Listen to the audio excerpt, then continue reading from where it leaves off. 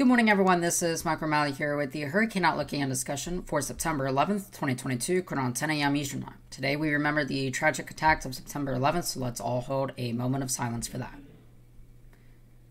Now, taking a wide look across the tropical Atlantic this morning, we noticed that today across the basin, it is very quiet right now, which is certainly some good news.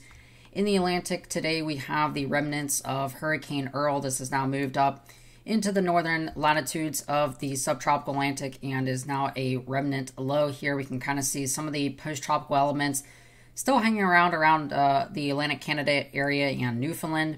And we also have this powerful upper level system here. This is actually a combination of two mid-latitude cyclones and a part of Hurricane Danielle, which is obviously now long gone. But this will be moving into Europe and Spain over the next few days and could bring some inclement weather conditions to those areas. And in the Atlantic Basin, we have a tropical wave that will be moving off the coast of Africa over the next couple of days. This only has a 20% chance of development as pretty unfavorable conditions exist across the Atlantic main development region. We are now closing in on the final kind of pace on the 2022 hurricane season, and so far it is pretty quiet, so that is certainly good news. Take a look at the tropical weather outlook from this morning. And notice again this one area near the Cabo Verde Islands. Only 20%, not really worried about this system over the next couple of days. Now, of course, today starts the NFL regular season, and with that, we have the NFL forecast. Just a couple of primetime games. First of all, the Patriots and the Dolphins today play down there at 1 o'clock in Miami. Chance of rain here, only about 30%. Again, higher amounts will exist towards the interior peninsula of Florida with about a 60 to 70% chance existing across portions of the Interstate 4 corridor and the Interstate 75 corridor, but Miami itself only about a 30% chance of showers and thunderstorms today, mainly during the afternoon, so hopefully the rain will hold off there. The story is a little bit different in the Cincinnati-Pittsburgh game today. We have the chance for precipitation across most of the Cincinnati metro region, around 70 to 80%. Again, the further you get towards Indiana, the Indiana-Ohio border, you start to pick up those higher rainfall potentials here. So we're looking about a 70% chance around the 1 o'clock hour for the Cincinnati metro, and across portions of Cleveland, only about a 40% chance as we head throughout the afternoon. Now, focusing back on the tropics here, this is the GFS forecast. This is the 850 millibar vorticity with a spin in the atmosphere about 5,000 feet off the ground. And again, we're really just kind of looking to see what is going on across the basin today. Kind of this weird, kind of like an eye here and almost like a nose or whatever. But these are the two systems that we've been watching for the past several days. This is actually, this right here is the remnants of Earl, and this is the remnants of Danielle over here. So these two players will be on the board for the next several days, and kind of see that these kind of just meander around for about the next 5 to 6 days. And eventually, they will begin to kind of move out of the board, and we're left with basically nothing left. And the basin seems like it will be pretty quiet, which is certainly some interesting news as we progress through the next several days. Now, with the fact that we've had these two hurricanes that formed in the Atlantic, our ACE index has shot up.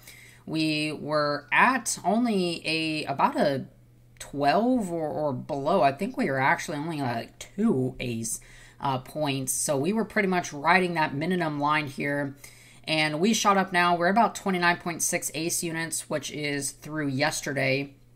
So that is certainly some good news in the ACE department that we have actually picked up. We are still below the 2013 value. And for the foreseeable future, at least for the next 7 to 10 days, I don't necessarily see this changing. So we could actually be worse than 2013 in some regards if we don't have any more tropical cyclones that end up forming between now and the month of October, and certainly into November. We're going to have to really kind of monitor this, but I think 2013 had about 35 ACE units, so we're pretty much rivaling 2013 at this point. Not something that I thought I'd be saying about 2 months ago, but certainly we have not really had a lot of activity, and that's just in part because all of this dry, stable air in the tropical Atlantic. The problem really is going to start to shift, though, into the Caribbean. If we actually look at the tropical cyclone heat potential map here, this is valid as of this morning. We notice that, again, generally speaking, the further west you get, I mean, and this is the case with any year, but the further west you get, the closer to land you get, and the more potential problems you could have. All of this upper ocean heat content in here across portions of the Caribbean and the Gulf of Mexico in the southwest Atlantic near the Bahamas and off the east coast here is going to have a major impact on, if we have any strong systems that manage to get going in this region, especially late in the season. We have those Central American gyres that end up forming, down there here in the Caribbean, and you get storms like Michael to, track north through that very warm water.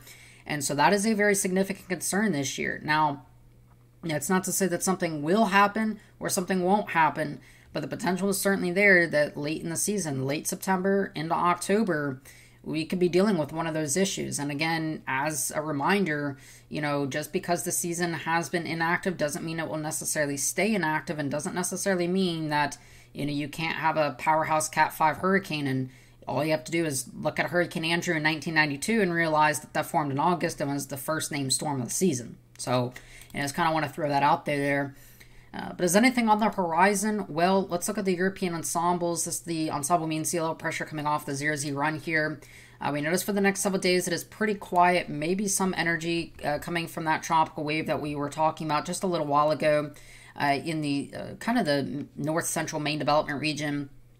Maybe some ensemble members trying to develop something as we get close to the island chain here, but no real significant ensemble support.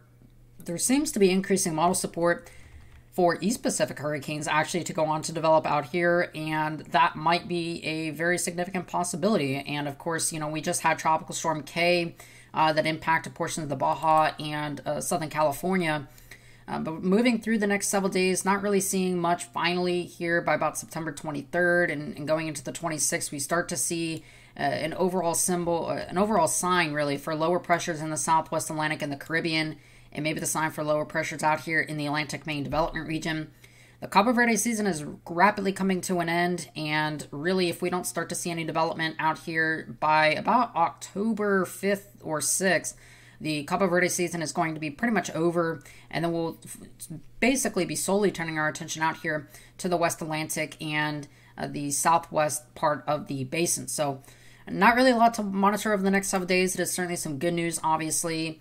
Real quickly, we will be shifting our attention more towards the contiguous United States, meaning that as we head towards the end of the hurricane season, we'll be focusing mainly on the severe weather and winter weather side of things, including the potential for chases. So if you guys want to stick around for that, make sure to subscribe, like, and join the channel memberships. All right. That being said, I do hope you have a great rest of your afternoon, evening. Of course, I am Mike O'Malley. I'll be talking to you guys again some more tomorrow.